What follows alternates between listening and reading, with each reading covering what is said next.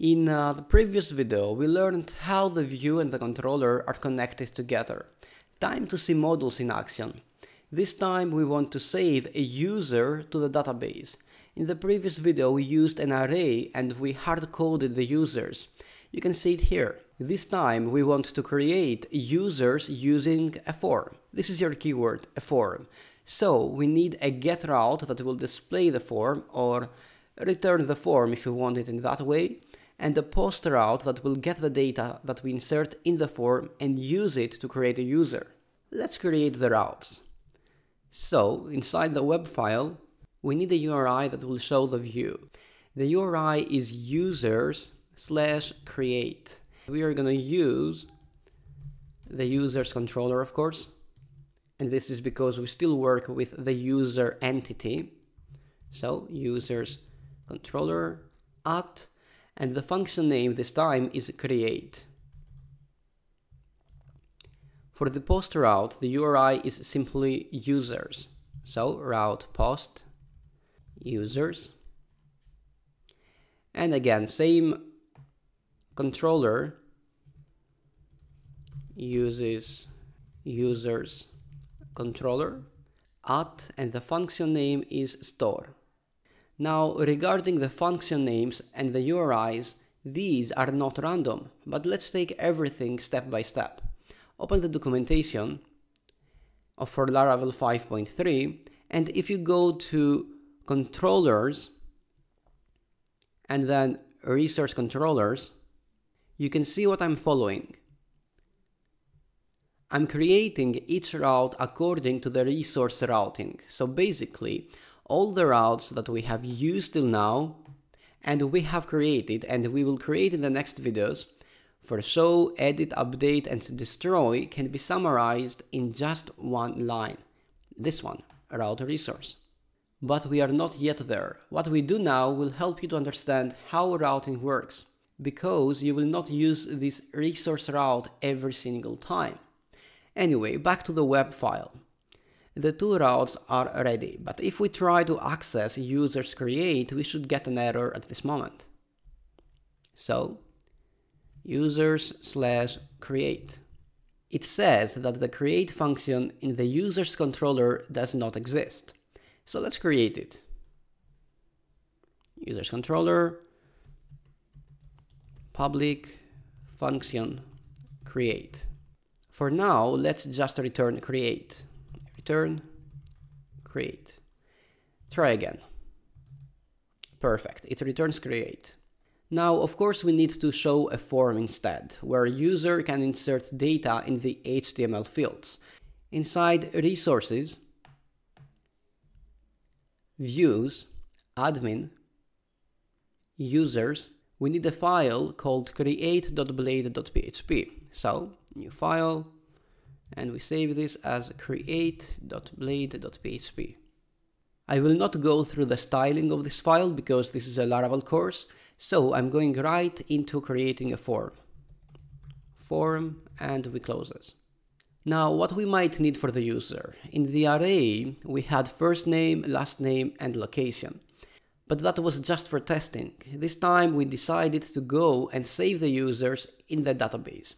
So we will use something called a migration. But at this moment, I just want you to know that the migration will create a users table in the database. Do not worry about what is inside the migration. Ready? Perfect. Go to database, migrations, and in this folder we have available two migrations. Open the first one, which is the create users table. Basically, this is just a class. This class will create a users table with the fields ID, name, email, password, remember token, and two timestamps, created at and updated at. So if I right click and go to definition, you can see here that we create two fields, created at and updated at, with just by using timestamps. Now, regarding the other migration, don't worry about it, we will not need it in this video. So I will show you a cool way for creating database tables, but first let me connect this application to the database. you have a .env file. In this file, we will configure the database connection. So we change database name, username, and password. In my case, the database name is Lara53, the username is root, and the password is no password at all. So save this and let me create the Lara53 database. So Lara53. However, there is one problem left. Because our application is already running, the changes will not take place to create a user. So stop the application and run it again. I will need to open a new tab for this. So I will completely close this one and run it here again. PHP artisan serve. Now the magic. With one just command, we will create some tables. Open again a new tab and run PHP artisan migrate.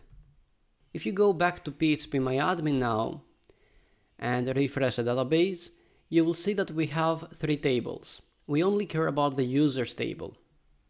This table has all the fields that we need. At this point, it is time to introduce the user model. Your application by default has a user model inside app folder. So if you go to the app folder, you can see here that we have a user model. This user model is connected with the users table in the database. There is a convention here. Database tables should be plural and model names singular. Our model name is user, but the database table is users. If you follow this convention, you will have a lot of advantages that we will see later provided by the framework. Time to create the HTML fields for the name, email, and password, and of course the submit button. So, input, type is text, the name is name. Again, input, this type is email, and the name of the field is email. One last one, input type password, and the name of the field is password. And the submit button. So, input type submit, and the value is create. Save the file and make sure that this time you return the view. So, return view admin.users.create. Let's see the result. Excellent. So, Renato, test@gmail.com and 111. The URL includes the data that should be sent somewhere. But where? Well, in the store function that will create the user. So let's handle that. Create the function store. So, public function store. And we need to inject a request instance. So, request. The request instance is used in order to get access to the requests. So to prove this, I will return all of the requests. Return request all. In the create blade file now, we need to specify the action and the method. The method, of course, is post, and the action is users.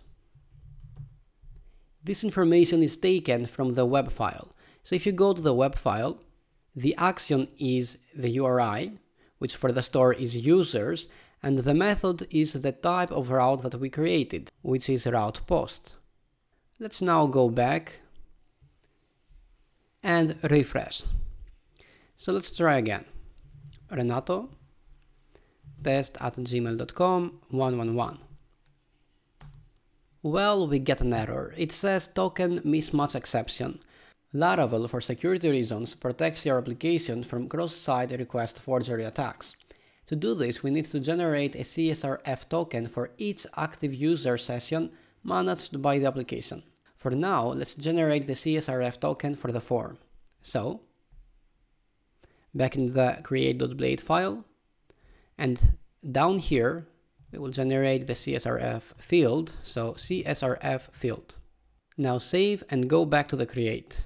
Reload the page and try once again. Renato, test@gmail.com, 111. Now it works. We are inside the store function and we return an object with all the data needed to create a user. Last step for this video is to create the user. Make sure you import the user model. So at the top, you have to say use app user. And inside the store function, we can say user create request all. And in the end, just return success. So save this one and let's try one last time. Go back, reload, so Renato, test@gmail.com, 111. Let's check the table first. So the table for the moment is empty. Once I click create, we get success, and if we refresh now, we get the user.